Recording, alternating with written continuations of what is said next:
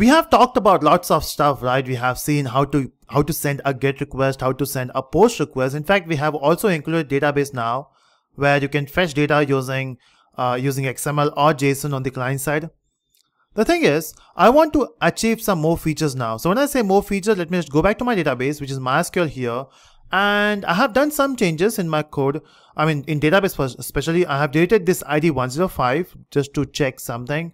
And I was trying to update this name. So initially it was Mayank. Now I just renamed it to Mayu with the help of this update query.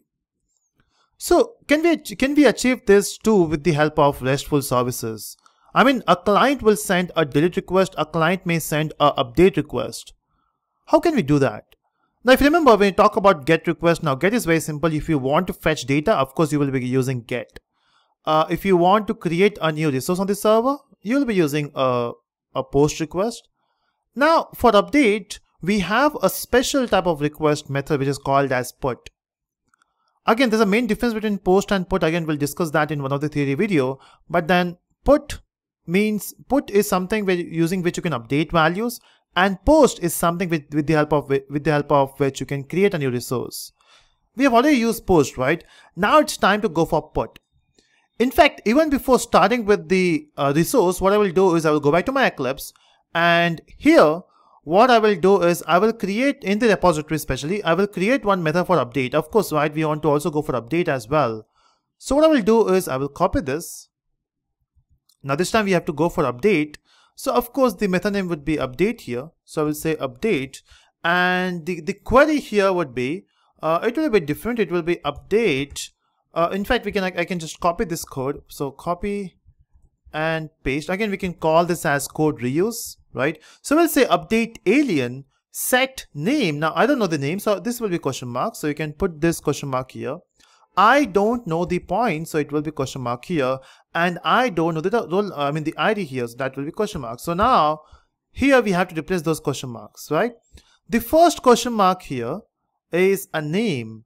So this makes more sense if you have a name. So set string question number 1, it will be name. The second question mark is point, so we'll make this as 2. This will be points, and the third question mark is the ID, so this should be 3. Right? Again, we could have written that in sequence. So let me just do that here. So let me cut this part and paste it here. So we are going in sequence 1, 2, 3, 1, 2, and 3. We got all these question marks, and that's it. This is how you update the data. But then how will you send data from the client? Okay. To do that, we have to, of course, create a resource here.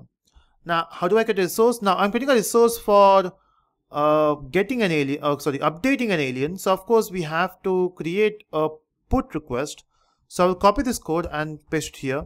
Now instead of using a post request, we have to go for put request because we are updating data.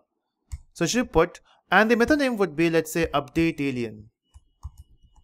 So I will say update alien, it will update the data. But then update need to be done only when you have that particular data in the system, right? Example, if I try to update something and if you don't find data there, of course you cannot update it, right? In fact, I will check that after some time. The main motto here is I don't want to create the thing. I want to update the thing. Okay, so I don't want to create. I want to update. Again, there are some restrictions which we have to follow that we'll see in some time. But time being, what I'm doing is I'm using a put request. Now, using put request, you actually achieve updating. Okay. Now there are some people that do this debate that using put you can create a new resource, and using post you can update resource. First of all, to be specific, post is for creation of resource, put is for updating. But then you can use it anywhere, right?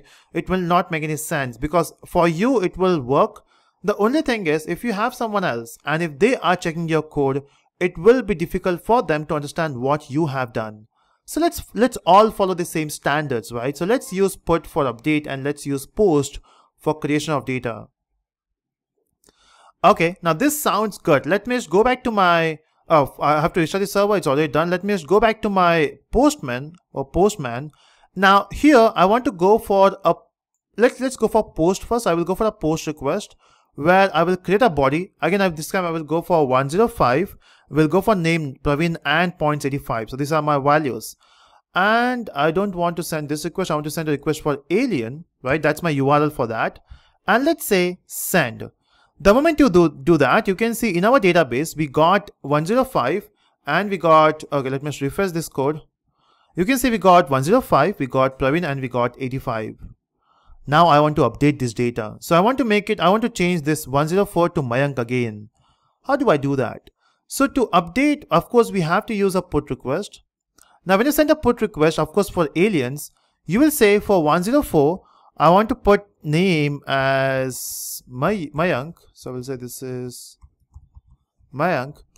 And we'll have a points. Okay, what should be the points? Let's go for 90 points. So the initial value is Mayu and 80. Let's go for 90 points and let's go for Mayank. Will this work? Let's try it out.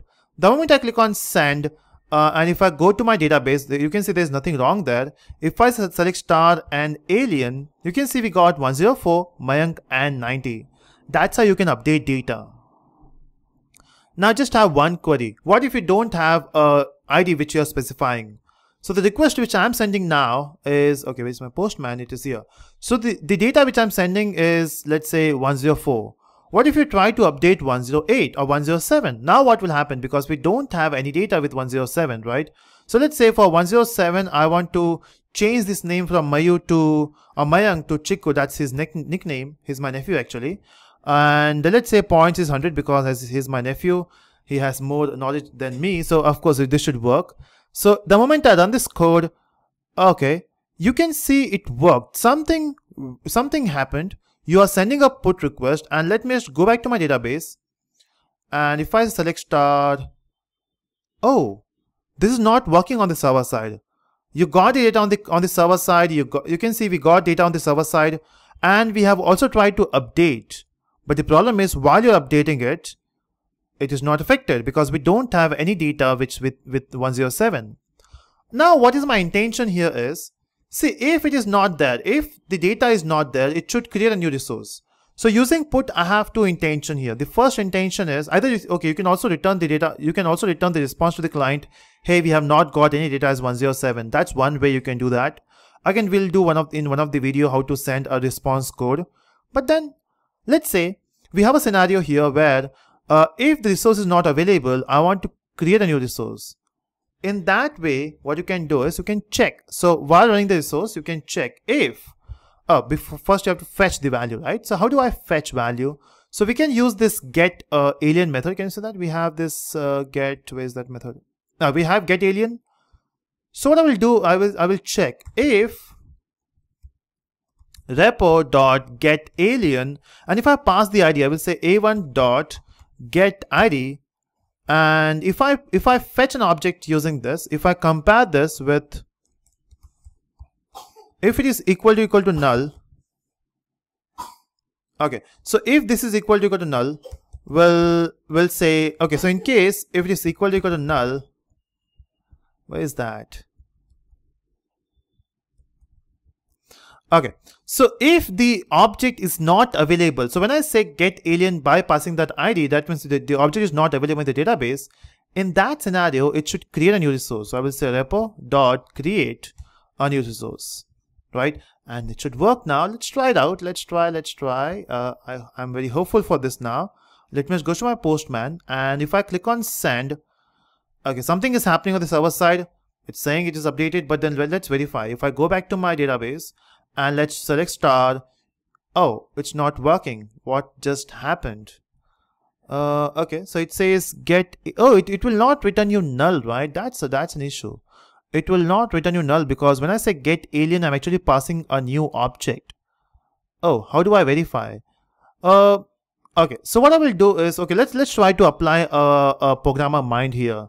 So when I try to update this data, and before okay, how do I verify if the data is available or not?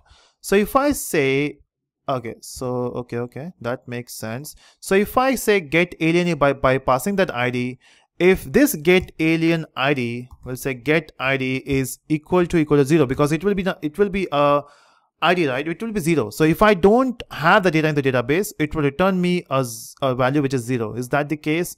Yes, it will return you a 0 value. Okay, now let's verify.